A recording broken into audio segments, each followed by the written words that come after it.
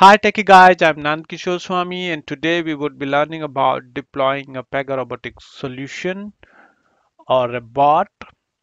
So let's get started.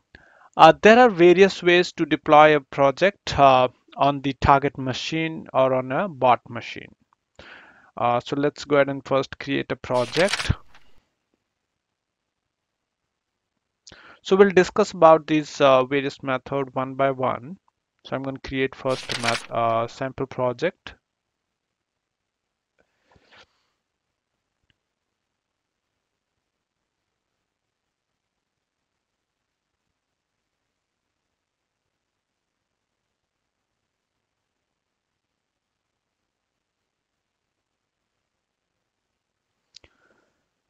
And then just trigger your project on the project start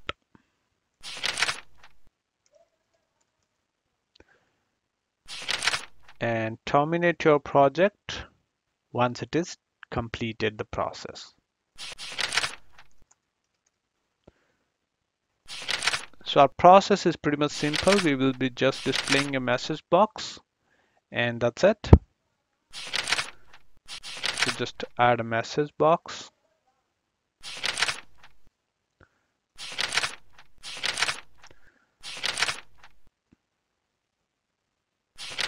And I'm going to just connect the process and the message box would be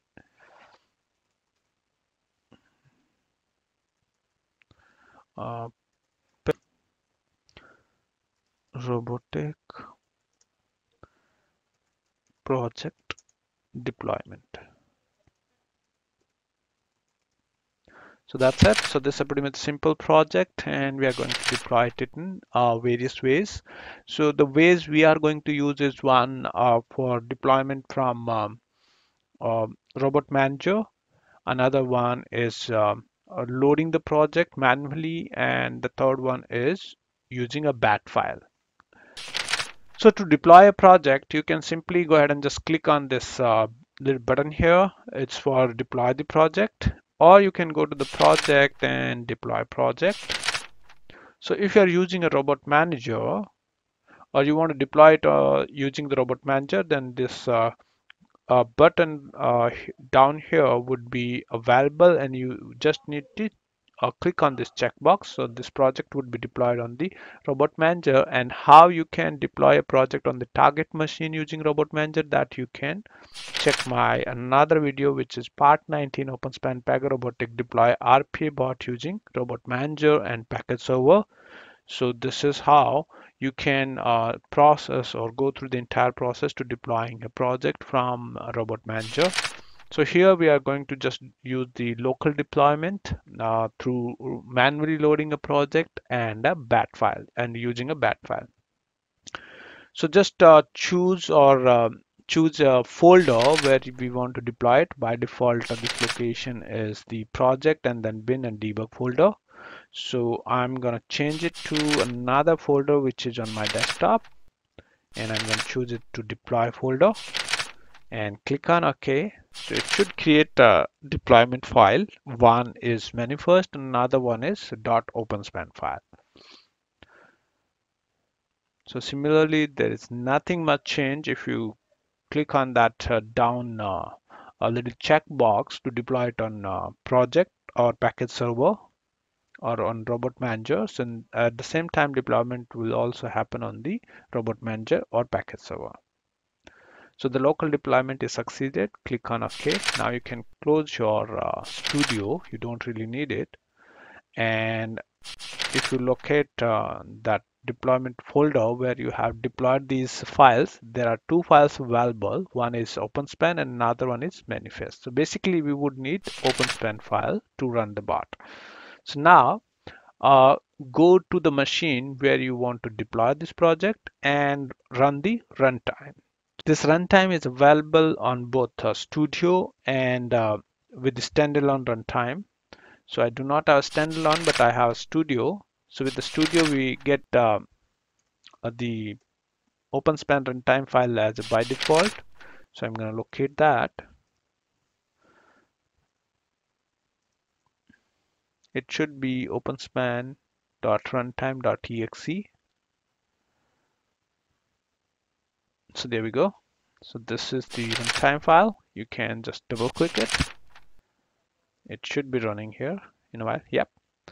And now to load this or run it, just right click on this little icon and choose load local project. Select that option and browse to this OpenSpan file, which is on my desktop, deploy, and this one. Click on open. It should load the project and should start in a while. So this is the message box that we have added. So our project is running perfectly fine. So this is another way you can deploy it manually, and the runtime is terminated. Now the second way, you can create a bat file, or just open up your notepad, type start, START, and then enter the complete path of exe. So this is the complete path of exe. I'm going to right click and copy it as a path. Now paste the complete path. And it should be without double quote. Then at the end of this exe, give a space and type project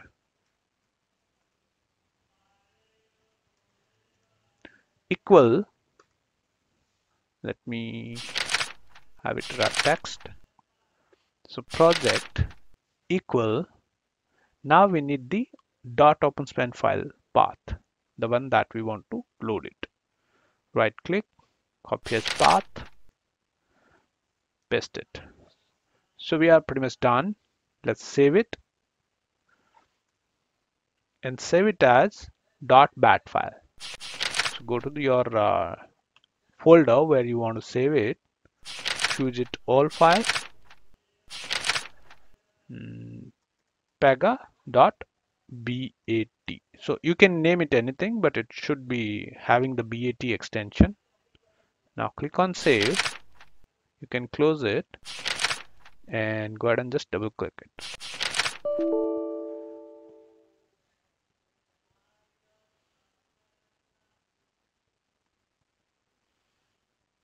Okay, no problem.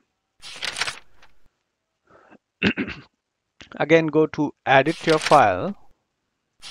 We can do it the way.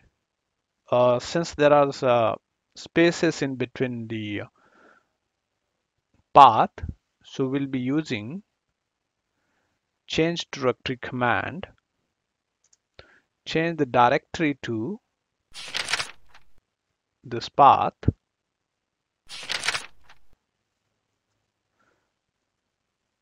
and then in that directory we'll start this exe and load this project. So just save it, then run it now.